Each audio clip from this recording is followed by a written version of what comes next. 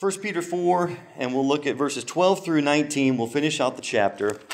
And, I'll tell you, I love this study. And I picked the sermon title, The Spirit of God Rests Upon You.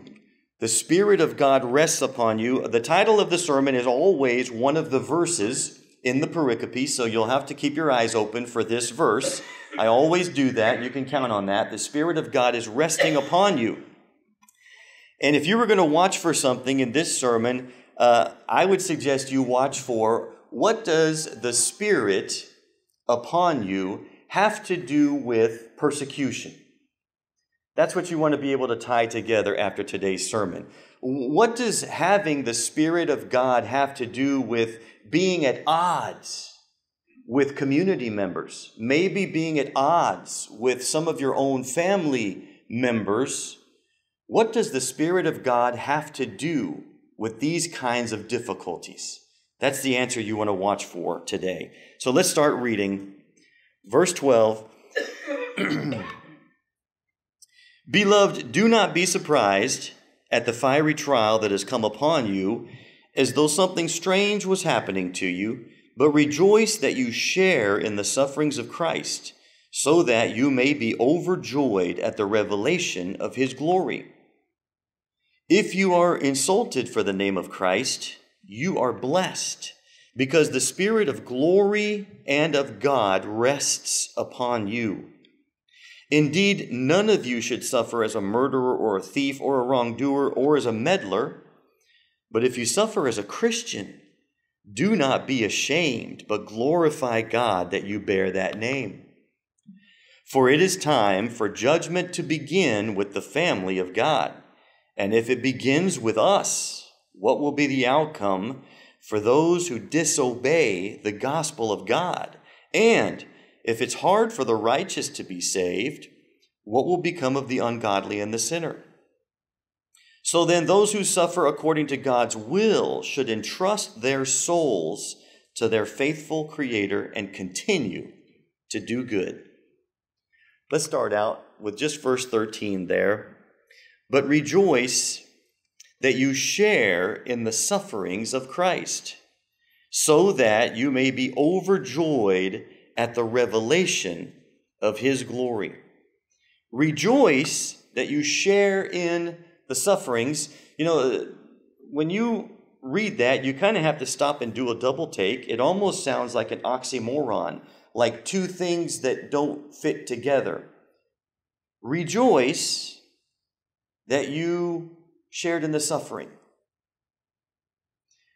I think that is very interesting in the culture that we're living in today. The culture that we're living in today, because the culture is, especially if you're on any kind of social media, the culture is to do something or say something or put something out there that will get you likes.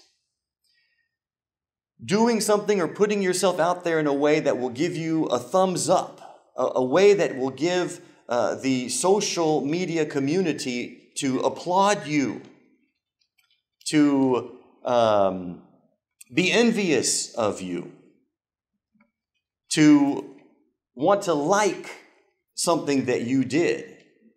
And yet what he tells the Christian here is to rejoice when you're shamed. Rejoice when you get slandered. It's almost like if you, as a Christian, choose to post something encouraging, something biblical, and then you get slammed for posting. He says, when you get all of those subsequent responses to your post, and people don't like what you have to say, and people call you judgmental, and people blame Christians for the divisiveness, when you're being attacked, he says, that's what the Christians rejoice in. That's what we are grateful for. And before the sermon is over, I want you to understand, why would he say that? Why would we be grateful if when we exalt our God, exalt our Savior, exalt our faith, exalt our Christianity, why would we be grateful when somebody tries to shame us for that.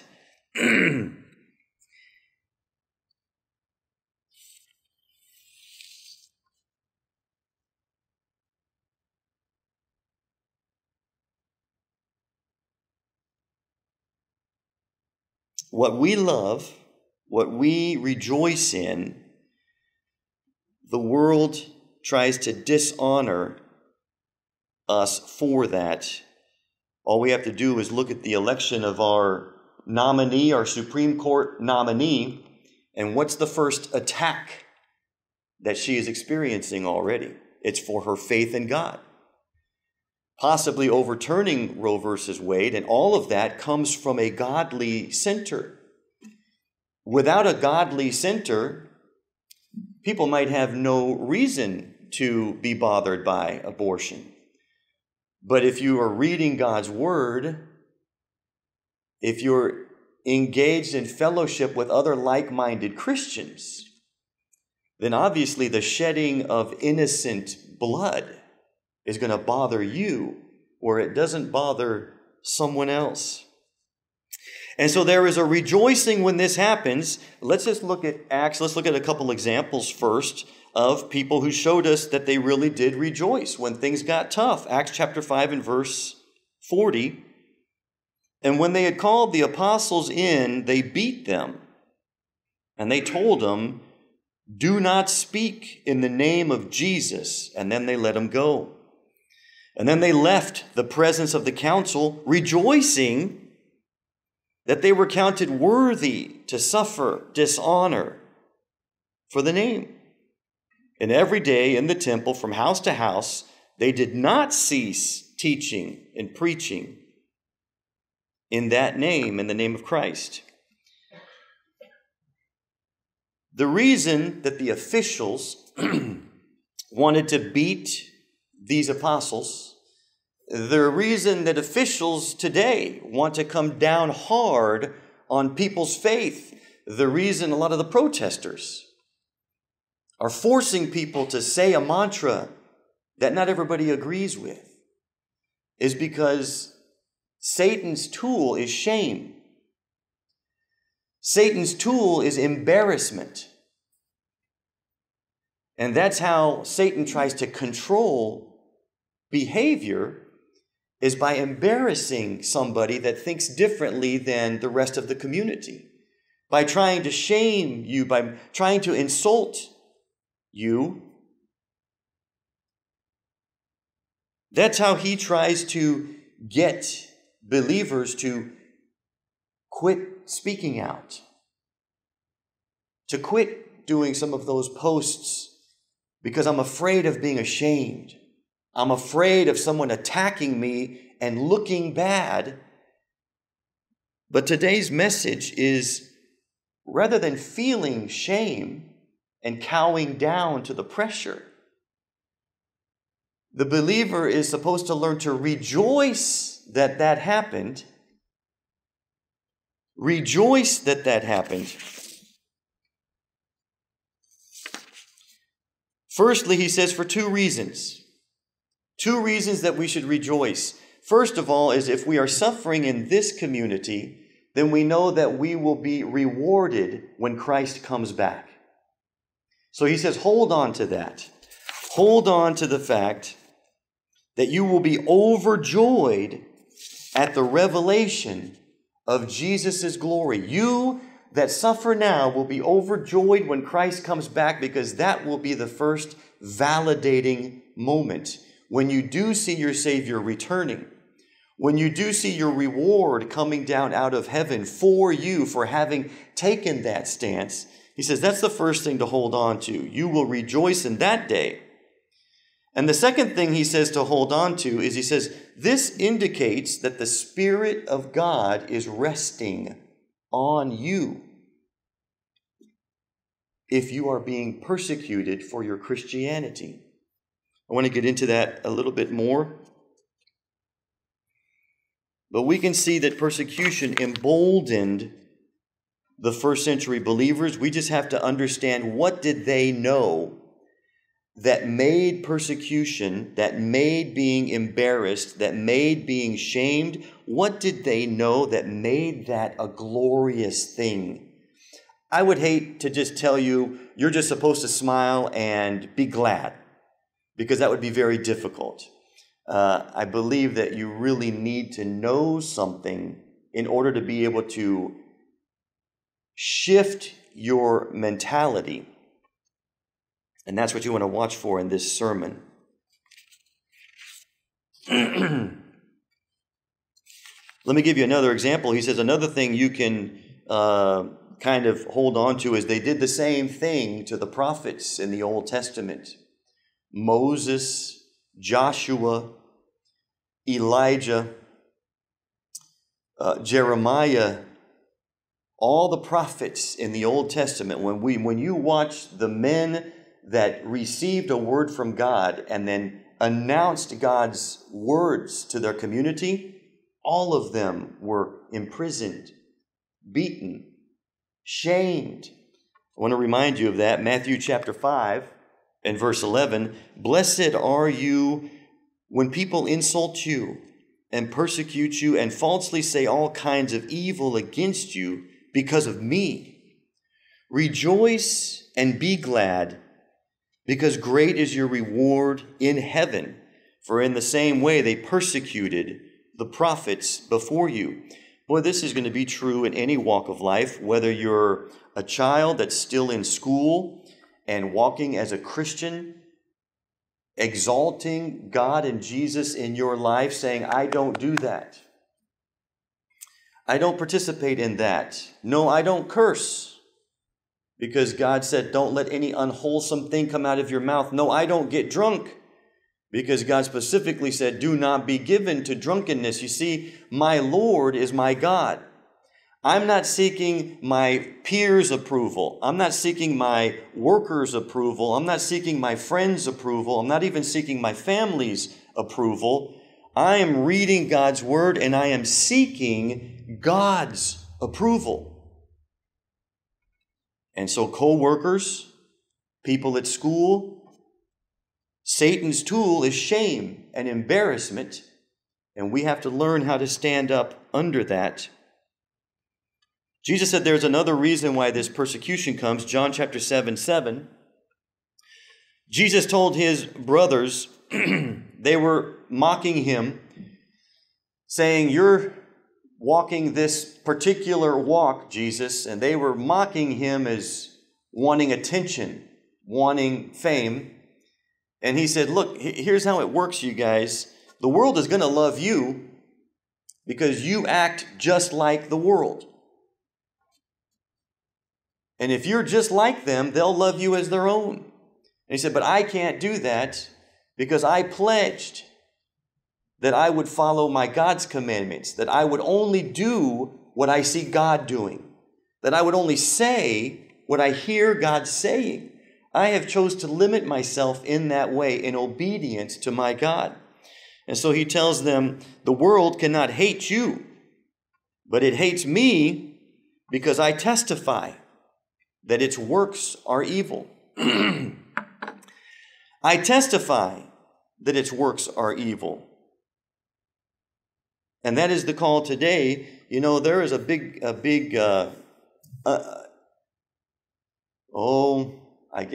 common feeling that we sort of want to try keeping the peace whenever we're out and about, especially because we know what can come upon you. But he says, the reason I'm hated is because I speak God's words. When I see something that's wrong, I identify it as being wrong. When my friends are engaging in behaviors that I know God said don't do, cursing, drinking, when I see that, I say God said that that's wrong.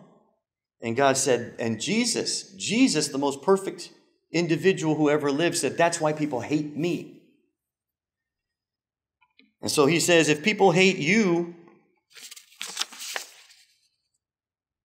because you're sharing in the same sufferings as Christ, if you're getting the same hatred that Christ got because you too are testifying to God's word, exposing what God thinks of certain behaviors, he said, when people insult you, when people try to embarrass you, you should rejoice. You should rejoice because great is your reward in heaven. We're living in a world that craves likes, it craves followers. Even if it's unpopular, people have a tendency to just fall in with the biggest crowd rather than holding to truths that the Holy Spirit reveals to us. This next verse is going to begin to hit on really the joy of this whole text.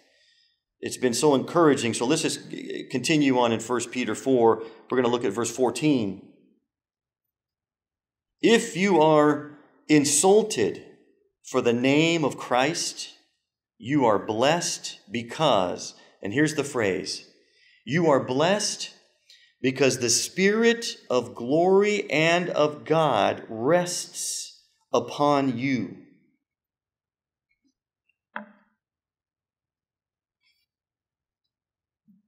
You are blessed when you are insulted because it means something. And what it means is that the Spirit of God is resting upon you. I'm just overcome with emotion because I know what that means. I'm going to share this with you. This is the crux of the sermon. This is what I want you to grab onto. What does it mean if the Spirit of God rests on you? I've recognized that Peter is following a lot of Isaiah. A lot of Isaiah, whether he quotes him directly or just alludes to him. But again, when he talks about the Spirit of God resting on a person, we see that in Isaiah, when Isaiah talked about Emmanuel, who would one day come to turn men's hearts back to God. In chapters 1 through 11, chapters 1 through 11 of Isaiah is a unit, and it starts out with the judgment of Israel for being rebellious, for being just like the nations around them. It's 9 or 10 chapters of just judgment because you are afraid to stand up for me, Israel. And so he finds them guilty, and he says, because you were afraid to stand up for me, because you didn't love what I love, because you didn't want the ridicule and the shame of the community around you, I'm going to have to basically destroy you. I'm going to bring Assyria in to take out the top 10 tribes of Israel, and then later on I'm going to bring in Babylon, and I'm going to destroy the last 2 tribes of Jerusalem and Judea. And that's what chapters 1 through 11 of Isaiah tell you. I'm bringing people in to destroy this because you're not being obedient to me. And he goes, but when you look back at the destruction, it's going to look like a burnt forest. Trees are going to be knocked over. What once was glorious and beautiful is going to be completely knocked down. But from the burnt ashes, from the cut down tree stumps, and then here's where chapter 11 comes in. You need to read chapter 11 because it is hope, it is excitement. He said, after I've put my anger out on you, look at what's going to happen. From the rubble, a branch is going to grow up. This little branch is going to grow up. This branch is going to walk in my ways. This branch is going to be a new covenant, and the Spirit of God, here's our phrase, the Spirit of God is going to rest on this branch that's going to grow up. Let's see what that is. Isaiah chapter 11, verse 1.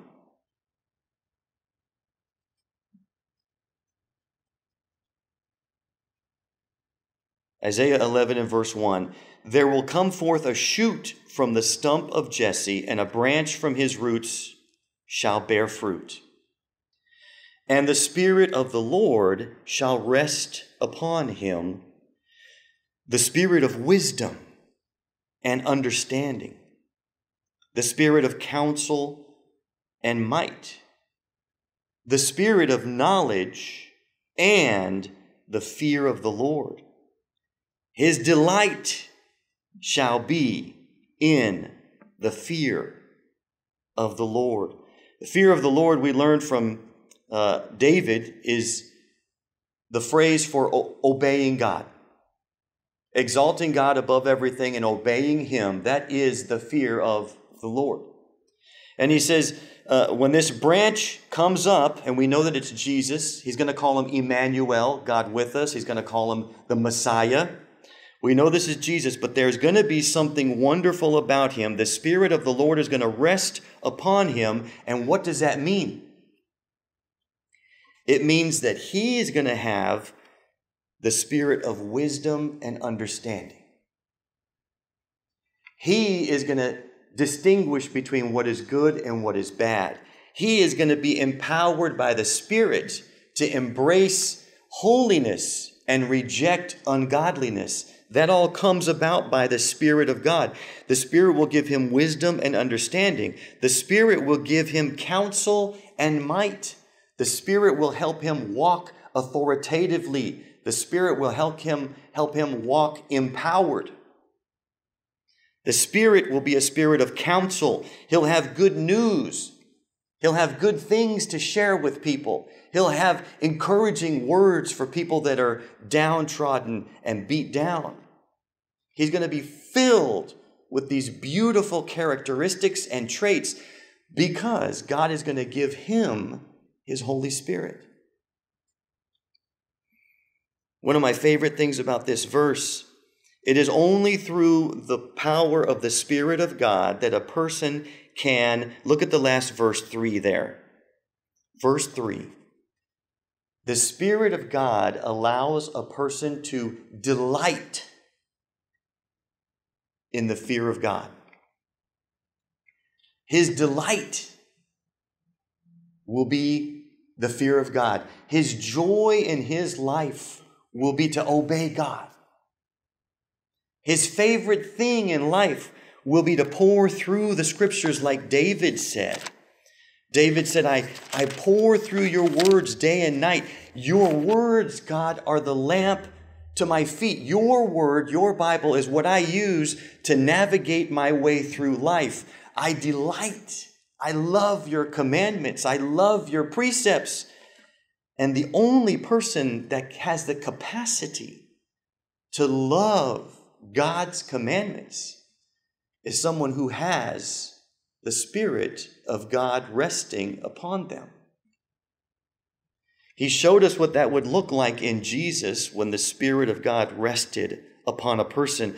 And that's why he says, rejoice when you're being insulted. Rejoice when you look different. Rejoice when Christianity and godliness are your joy and your delight. Because the rest of the world that doesn't have the Spirit is not going to understand you. They're going to ridicule you. They're going to mock you. They're going to make fun of you because they don't understand you. Rejoice in that day because that means you have the Spirit of God resting upon you. 1 Corinthians chapter 2 and verse 13, Paul had already explained that Christianity was going to make you look weird. Christianity was going to make you stand out for the very reason that you're going to possess the Holy Spirit. And when someone has the Holy Spirit, you look completely different than the rest of the world. Let's look at it. 1 Corinthians chapter 2 and verse 13.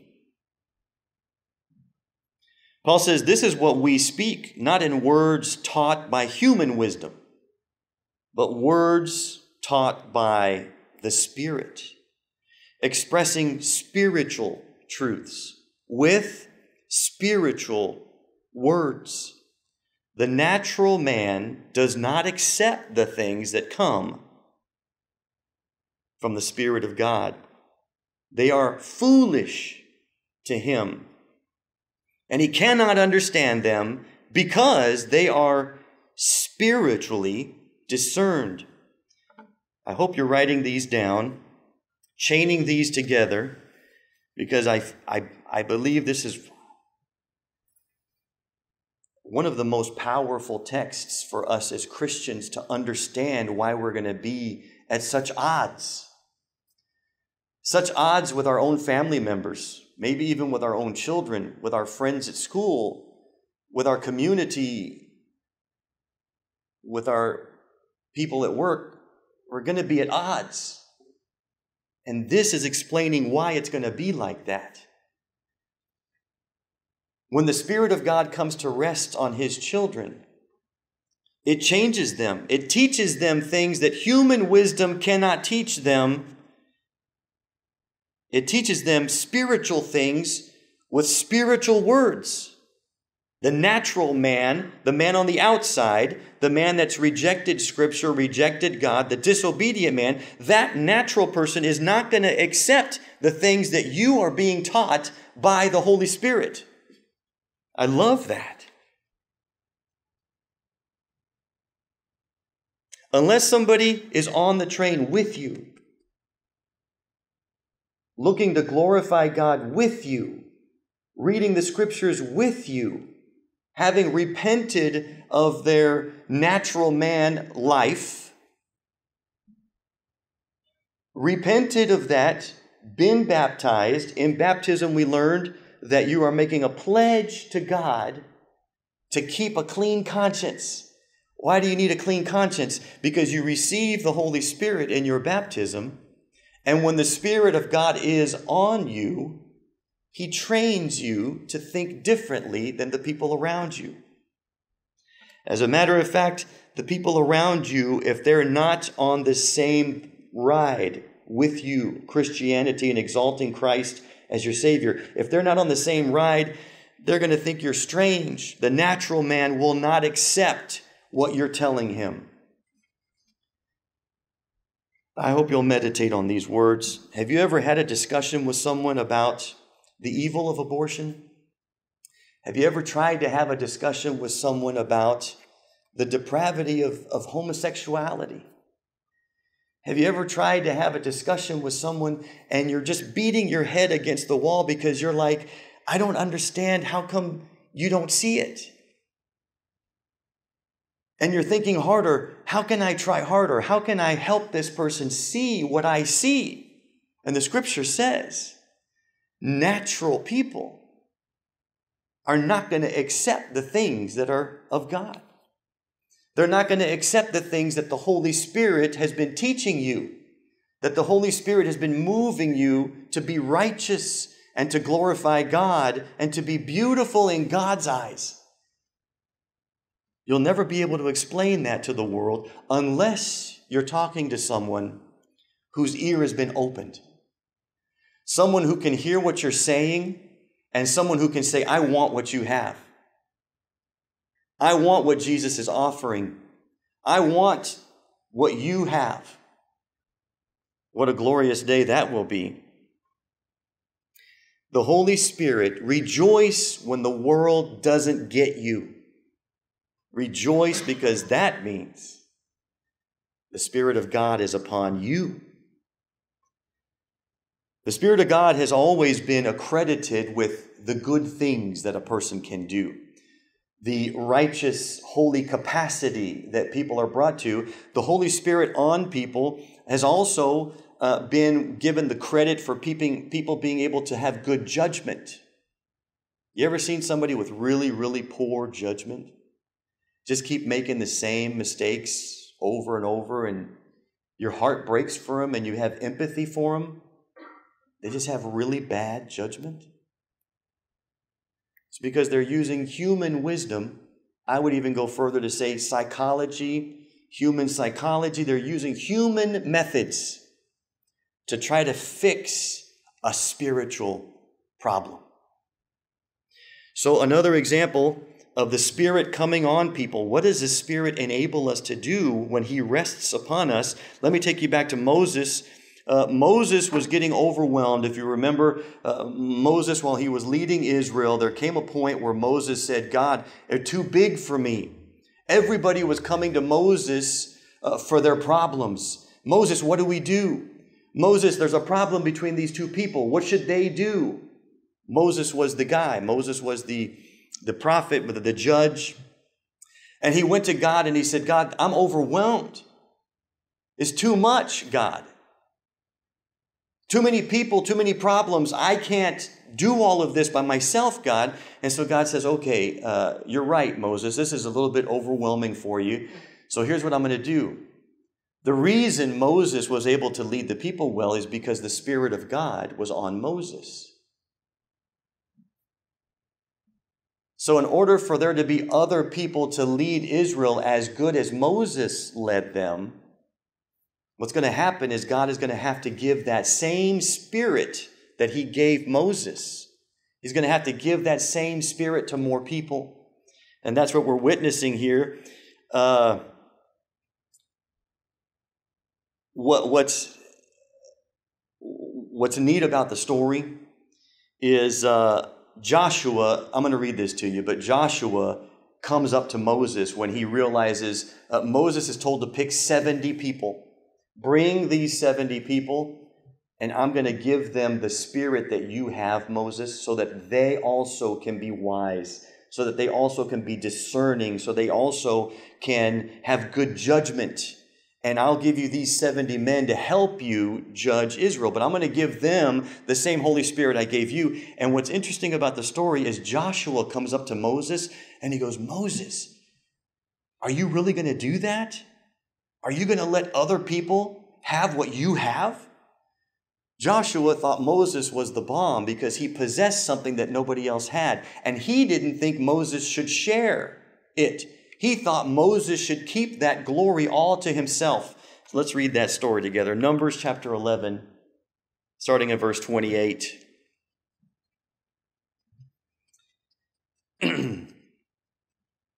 The Spirit had fallen on these 70 elders that Moses had elected to help run Israel.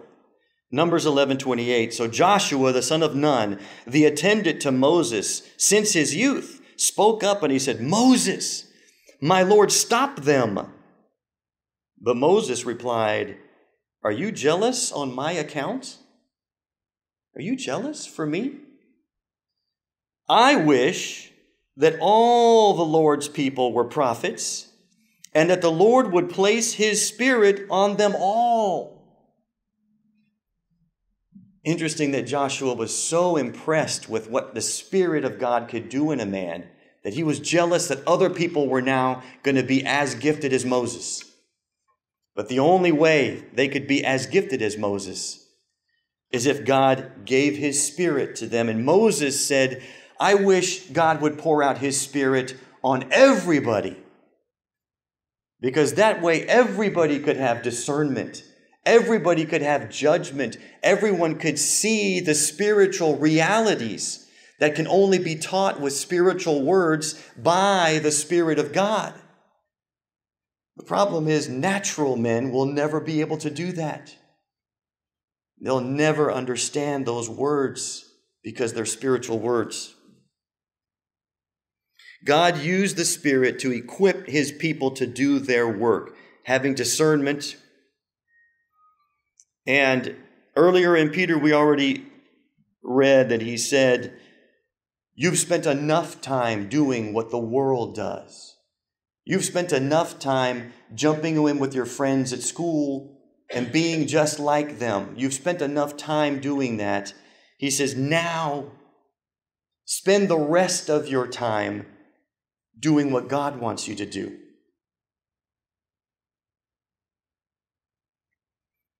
We keep going forward in Scripture. Anapau is this word coming to rest.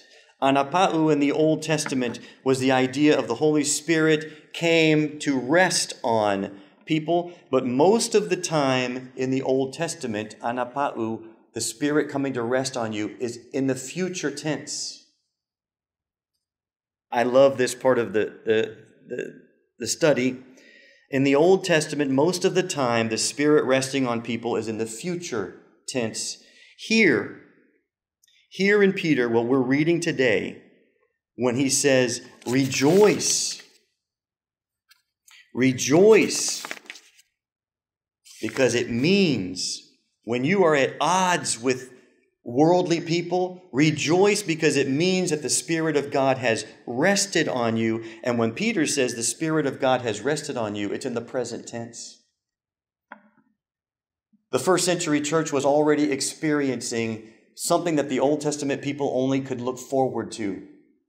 In that day, someday, in the future, God says, the reason you people can't obey me is because I haven't given you a heart to do it yet. I haven't equipped you to do it yet. And in the Spirit, in the future, I am going to pour out my Holy Spirit. Just like Moses said, I wish everybody could have God's Spirit. He says, in the future, I am going to pour out my Spirit on all people. And in Peter, it's already in the present tense, which means God had already begun pouring it out. And he said, this is how you can know if you have it, is if you're different than most of the people that you know, if you're different than people that are not saved. Verse 16 in 1 Peter chapter 4. But if you suffer as a Christian, do not be ashamed, but glorify God that you bear the name. If it is hard for you to stand up for God because of what you know might come to you, he says, turn that around and don't let that be shame. Don't let yourself feel ashamed for loving Scripture. Don't let yourself feel ashamed for loving to live the way God has asked us to live. Don't be ashamed to recognize things that God said are evil and abomination. Don't be ashamed to call those things evil and abomination. No, in your Christianity, if you suffer as a Christian, don't let that make you feel ashamed. Glorify God that you bear the name. Glorify God that you're being pointed at as the Christian. You know, they have a way of making you feel bad for something you haven't even done. You're judgmental. Well, you're legalistic. Where and they like pointing the finger at you. And when somebody says you're judgmental, you're legalistic, you need to stop them right there because you're not supposed to feel shame. And your response needs to be, no, I'm not making the judgment because God makes the judgment. But what I'm doing is I'm testifying to the truth. You need a clear picture in your mind of the difference between a judge and someone who's telling the truth. When you look at a courtroom, in the courtroom, the tallest seat in the courtroom is the judge's, and he sits there with the black gown. None of us are that guy, are we? However, next to the judge is a seat that different people approach, and when they approach that seat, that is a special seat. When you approach that seat, you are to swear on the Bible that I will not lie. I will not lie. I will tell the truth, the whole truth, and nothing but the truth. So when you walk up and you swear to do that and you sit in that chair, did you all of a sudden become the judge? No. You're just a guy that swears to tell the truth, the whole truth, and nothing but the truth. And your truth is going to come from the Scripture. Your truth is going to come from what you've learned, spiritual words that are taught by the Spirit that natural men cannot understand. I promise to tell that truth. So you are only testifying to the truth when you expose the things in your community that are wrong, that God has called abominations. You're not being judgmental. You're not sentencing that person to hell. You're just saying, but I do have to tell you the truth. And God calls that an abomination. I do have to tell the truth, and God said drunkenness is bad, and He's told us to quit doing that. Like innocent, He said, you're going to be like innocent lambs led to the slaughter. You're just going to be saying, I'm just telling the truth. Why is everybody ganging up against me? I hope that in this sermon you're going to find power to understand that if you are telling the truth and people around you don't like it, you should rejoice because that means you have the Spirit of God resting upon you. If you suffer as a Christian, don't be ashamed. Glorify God that you bear that name. Thank God that your eyes have been opened. Thank God that your ears have been opened to find out spiritual truths, spiritual realities. Praise Him and thank Him that you have been brought into the fold, and pray for these people that are persecuting you because their eyes have not been opened yet. Their ears have not been opened. And so if anything, I would feel a tremendous sense of compassion for someone that's trying to embarrass you and shame you, because what that is teaching us is their eyes haven't been opened yet.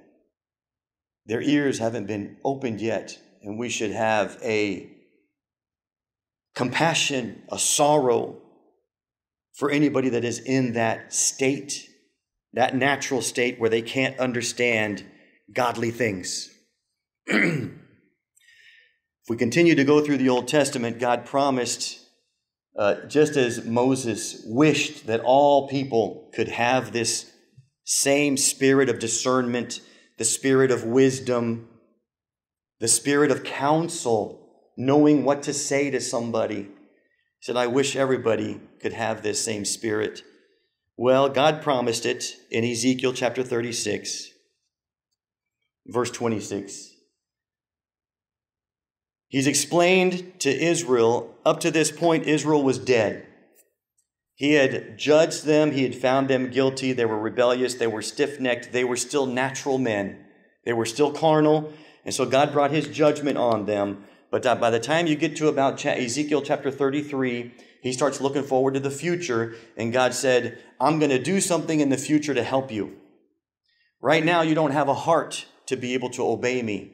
Right now, you're not equipped, He told Israel, to obey me. So I'm going to do something in the future to help you. And here it is in Ezekiel 36, 26. I will give you a new heart, and I will put a new spirit within you. I'll remove that heart of stone, and I'll give you a heart of flesh. Here's the most beautiful scripture here, 27. I will put my spirit within you, and I will cause you to walk in my statutes and to be careful to observe my ordinances. I am going to send you, Jesus called Him the Helper. Jesus said, I know you want me to hang around, guys, but it is better for you that I go so that I can send you a helper. Someone who is going to give you discernment, someone who is going to open your eyes to recognize what is evil and what is good, what is holy and what is depraved. I'm going to send you a helper. I'm going to equip you to open your eyes to see these things so that you can obey me, so that you can walk in my statutes, so that you can be careful to observe everything that I've told you to do.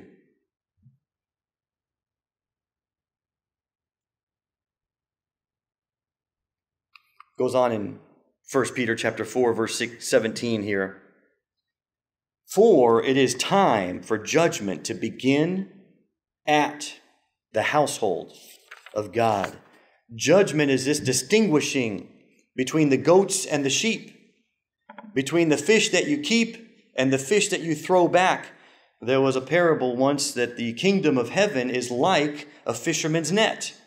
And in that net, all kinds of fish get swooped up. But the fisherman opens the net and he separates the good fish from the bad fish. Ron, are all fish created equal? All right. What's your favorite one to catch? What about when you happen to land a sucker fish? Is that his? Okay. I remember Dad and I would go fishing. We never caught fish, but we always caught sucker fish. It was like, oh man, That's one of the ones you throw back. God says the kingdom of heaven is like that. All kinds of people are going to get caught up in the net, but only a few are going to be spiritually discerned. Only a few are going to be equipped. So many of them are going to throw back. Some of them I'm going to keep, he said. He said it's time for judgment to start.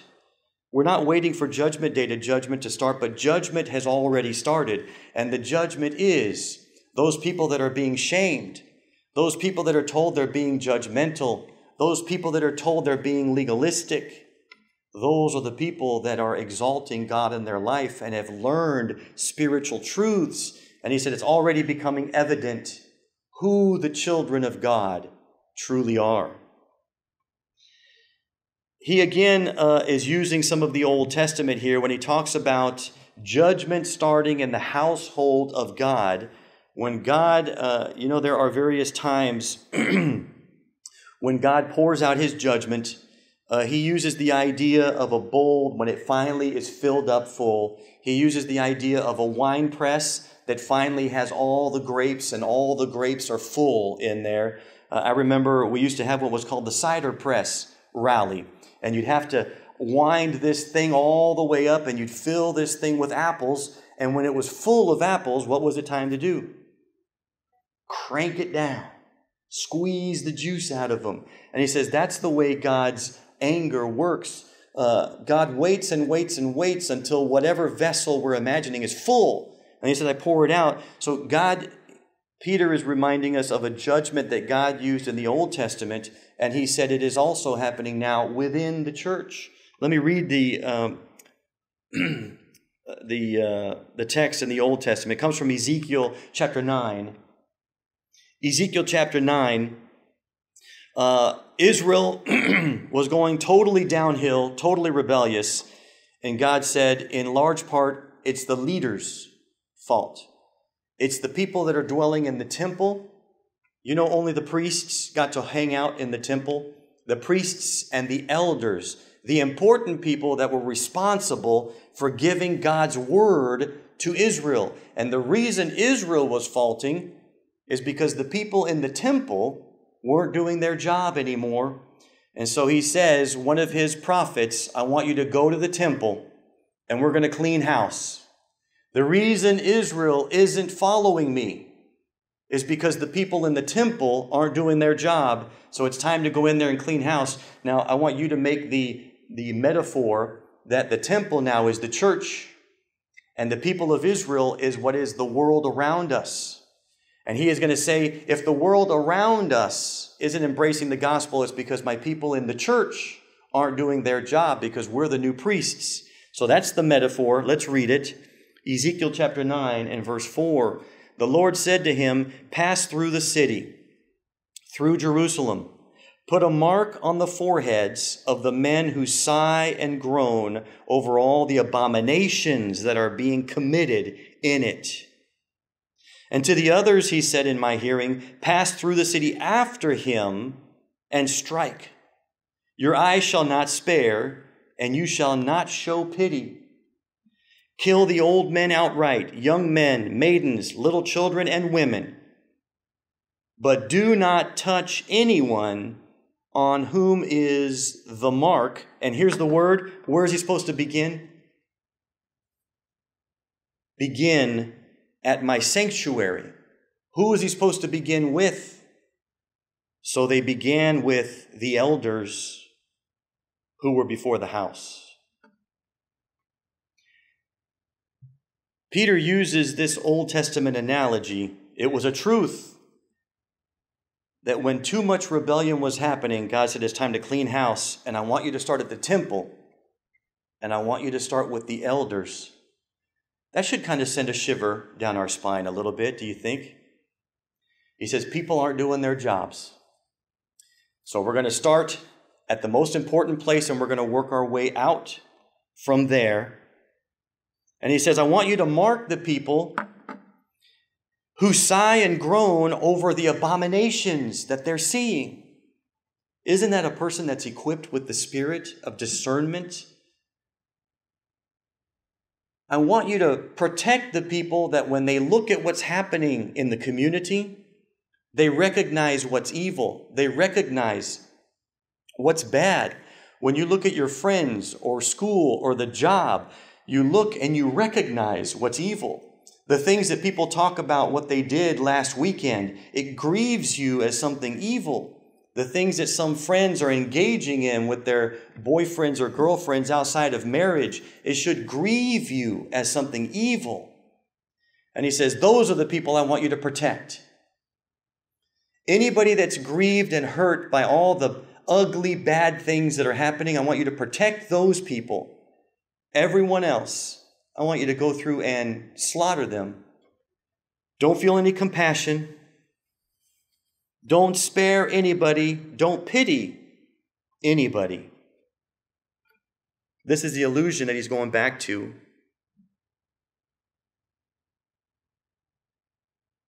It's time for judgment to start with the house of God. Peter makes the same parallel.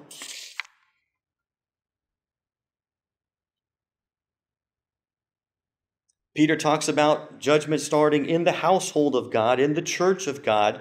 Next week in chapter 5, what's also interesting, next week is an exhortation to the elders of the church.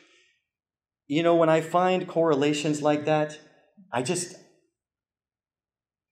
so moved that you can tell Peter is following Ezekiel. In Ezekiel, he said, first, start with the temple, and mainly start with the elders. And Peter follows this up saying, judgment starts in the household of God, and next week in chapter 5, verse 1, I want you to start with the elders. He follows right along with them.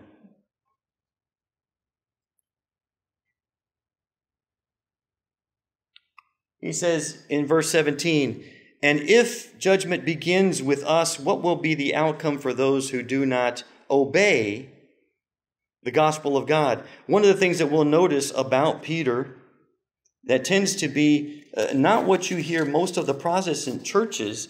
Most of the Protestant reinforcement is you don't have to do anything.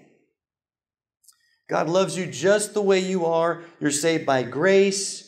You're not saved by works so that no one can boast. So salvation is all God's work. You don't have to do anything. God takes you just the way you are. There's this cotton candy kind of a thing that goes out. But we've noticed that all throughout Peter has used the word obedience all throughout the text. He's used the word obedience. He says, you have purified yourself by your obedience. And here he says, what will be the outcome for those who do not obey the gospel? I want to take a moment to outline this whole idea of obedience that existed all the way back from the Old Testament, that God's grace was never to do away with obedience, because he said, I'm going to give you my Holy Spirit and he will equip you to be obedient to me.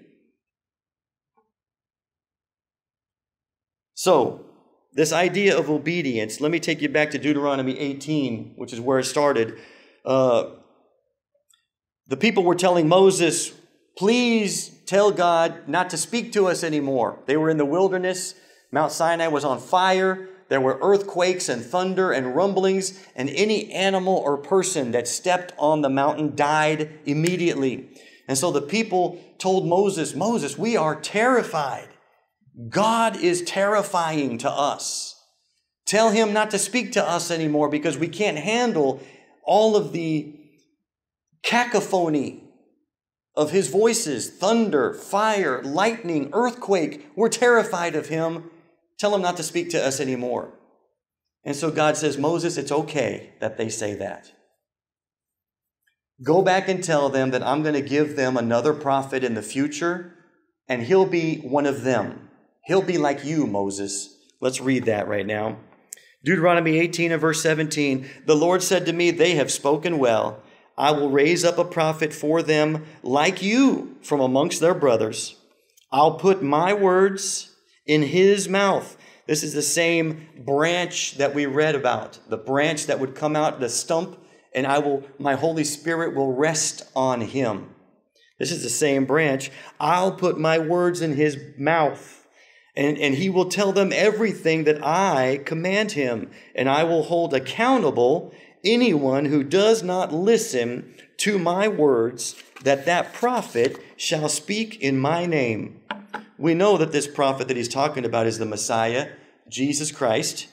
And already, while he's making this glorious promise that, okay, I'm going to send them someone just like them so that he's not as terrifying as me, he's already setting up the precedent. But anybody who won't obey that prophet, anyone who won't listen to the words of that prophet, I'm going to destroy that person.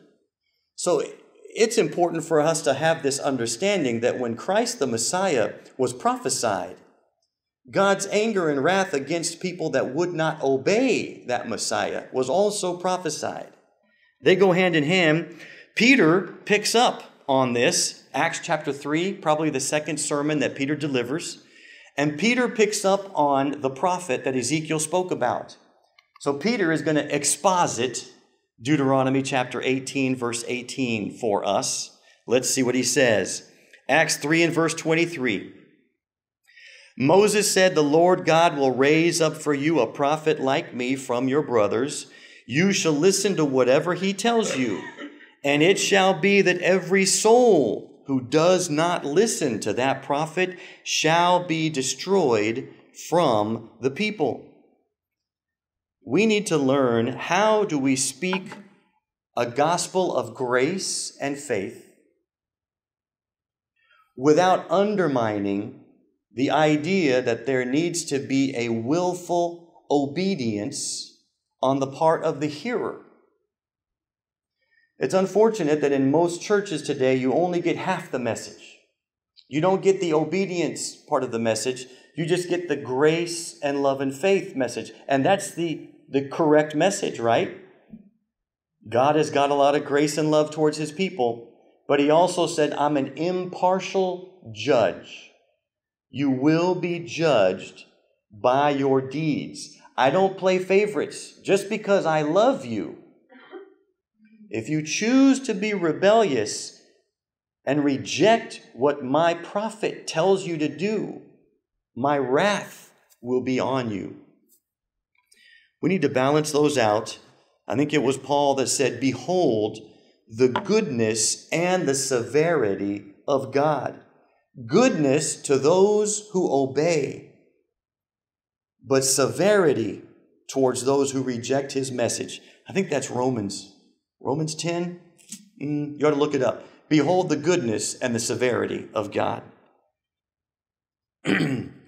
Even in the New Testament, John also exposits this idea of obedience to the branch, obedience to the prophet. John 3:36.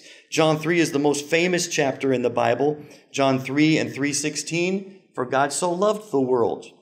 And we're familiar with that, but how many times have you heard people quote John 3:36? John 3:16 gets quoted all the time. You don't hear people quoting this one. John 3 and 36, verse 35, the Father loves the Son and has given all things into his hand. Whoever believes in the Son has eternal life, but whoever does not obey the Son shall not see life, but the wrath of God remains on him. Again, expositing what we already knew, Deuteronomy 18:18. I will send a prophet.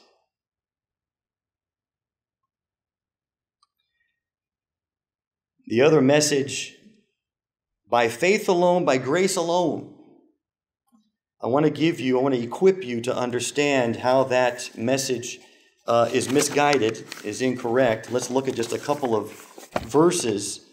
By faith alone, through grace alone.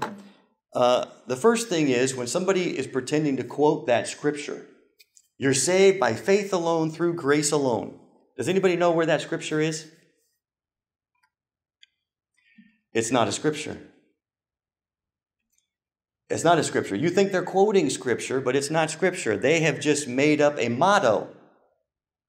So first of all, the words grace alone are never in the scriptures. So you should remember that. Saved by grace alone, it's not in the Bible anywhere. Grace alone is never in the scripture. What about the second one? Faith alone. And this is your hook, okay? You need to remember this one. And you go, oh, faith alone is in the Bible. You got half of the quote correct. Faith alone is in the Bible, but you said you're saved by faith alone. That's not what that faith alone scripture says. Let's look at it together. You need to know this one. James chapter 2. Let's read through it. We're looking for the words faith alone. And the Protestants say you're saved by faith alone. Let's see if that's what the text says, okay? James chapter 2, verse 20. Do you want to be shown, you foolish person, that faith without works is useless? Was not Abraham our father justified by works when he offered up his son Isaac on the altar? So you see that faith was active along with works, and faith was completed by his works. And the scripture was fulfilled that says Abraham believed God, it was counted to him as righteousness, and he was called a friend of God. Verse 24, you need to pay attention right here. You see that a person is justified by works and not by? You're not justified by faith alone. And yet the motto in most Protestant churches is you're saved by faith alone. You need to write down that scripture. You are not justified by faith alone. Faith without works is dead. Verse 25. And in the same way was not also Rahab the prostitute justified by works when she received the messengers and sent them out by another way? As the body apart from the spirit is dead, so also faith without works is dead.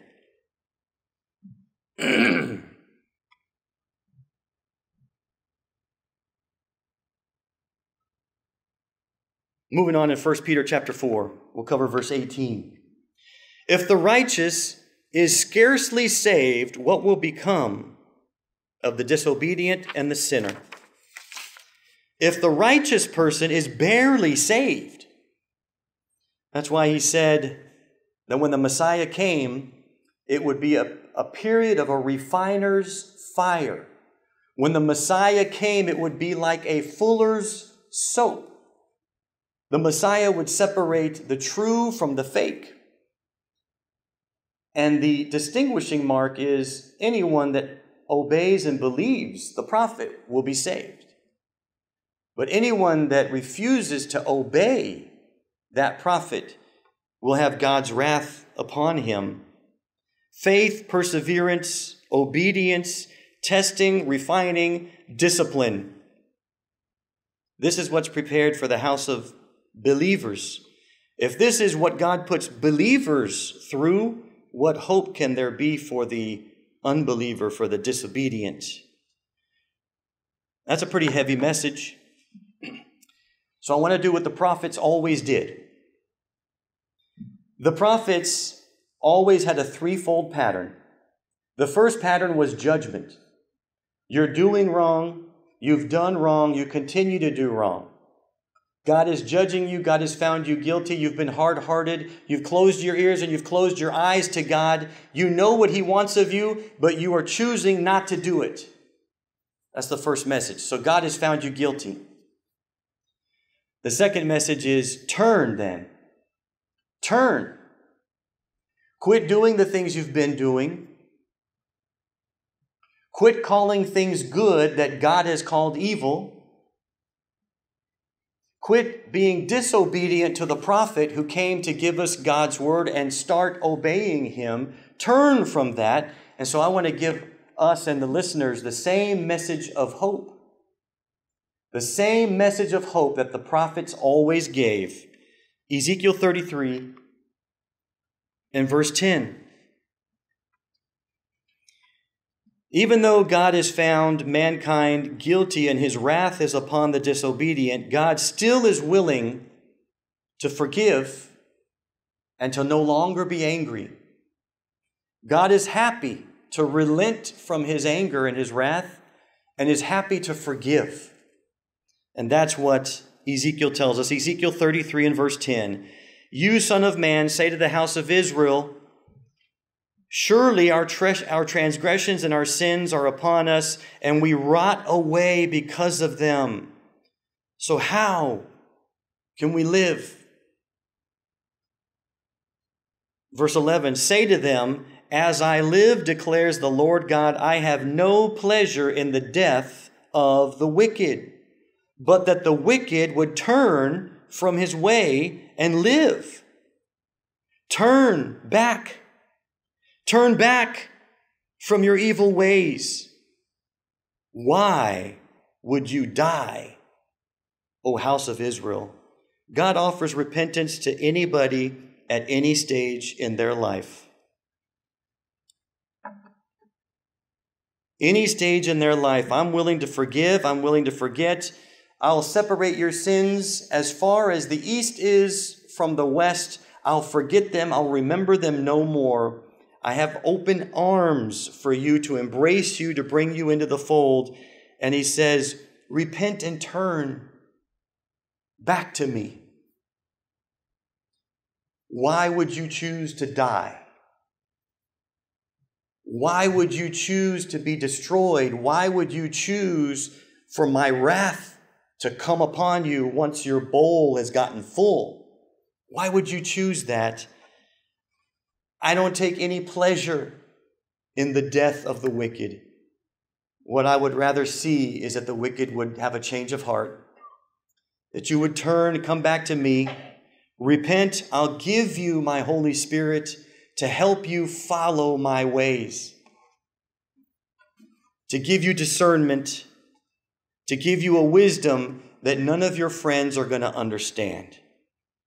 In Revelation, when we studied about this, Revelation was full of judgment and hope.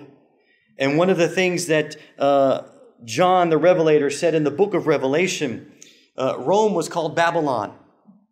Babylon, because Babylon was the richest city in that time, the richest country nation, and full of luxury and vices and lasciviousness, all of the horrible things that come along with people that are depraved and turned from God. Babylon was the example of that.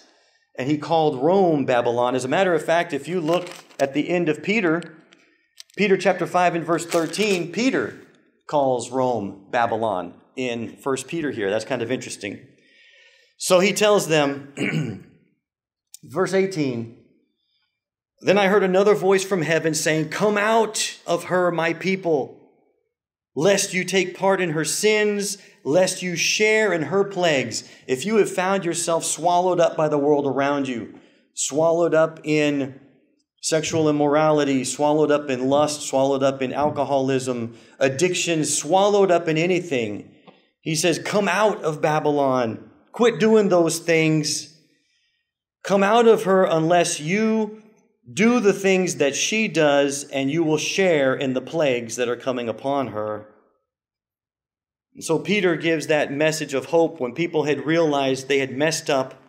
They had crucified the Savior. They had crucified the Messiah. What hope was there for people that had killed the Son of God? Could God possibly forgive that sin? And Peter gives them what they should do. Acts chapter 2 and verse 38. Peter said, repent, be baptized, every one of you in the name of Jesus Christ, for the forgiveness of your sins. And here's the phrase, and you will receive the gift of the Holy Spirit. If being a Christian has complicated your life, if being a Christian has set you at odds with your family members, your friends, the kids at school, your job, if being a Christian has caused difficulty in your life, he says, rejoice. Be glad, because that means that you have the Spirit of God. And when the Spirit of God is resting on someone, they learn spiritual truths taught to them by spiritual words, things that carnal people will never understand. So if you are beating your head against the wall, wondering why certain people can't understand, He says, rejoice, because that means you have the Holy Spirit and they don't. That is the answer too. How do you feel no shame when people ridicule you? How do we rejoice when bad things come at us? I praise God and exalt God that He has opened my ears and opened my eyes to see His will when other people have not been opened or their ears loosened to hear. I'm grateful. I get on my knees and I tell Him, thank you for your mercy on me. Thank you for letting me be someone who sees your word, who loves your word. Thank you for giving me a spirit that allows me to delight in your word. Thank you, God, for opening my eyes to that. Thank you for blessing me in a way that I delight reading your word. I am so grateful for that gift. We praise God for that. If you need to do a turning, if you don't have that spirit, if you don't have that discernment, if you don't have that delight, maybe a turning needs to go on. You need to know that God's wrath is on the rebellious, but God is standing there in love and open arms saying, turn. Because I don't like being angry. I don't like being wrathful. Turn and come back to me, and I will bless you with my Holy Spirit. Heavenly Father, a powerful word today. Love you, Father. Exalt you as the most gracious, most powerful, all-knowing, Father, sovereign, creator of the heavens and the earth, the ones who spread the stars across the sky. Father, galaxies that scientists are telling us take thousands and thousands and thousands of light years, and that your left hand is on one end and your right hand is on the other end. Father, we can't even fathom you, can't even imagine you, but we're thankful that you revealed that you are loving, that you are merciful, that you are gracious, and that you love to forgive. Praise you for that, Father, and we praise you for giving us a spirit that has made us different from the world, and we want to remember that when we're shamed or embarrassed, we will glory, we will revel in that opportunity, because it means, Father, that we have the gift of the Spirit, that you've opened our eyes and our ears to hear and see that which the carnal world will never understand. Praise you and thank you for your mercy in our life, Father. In Christ's name we pray. Amen.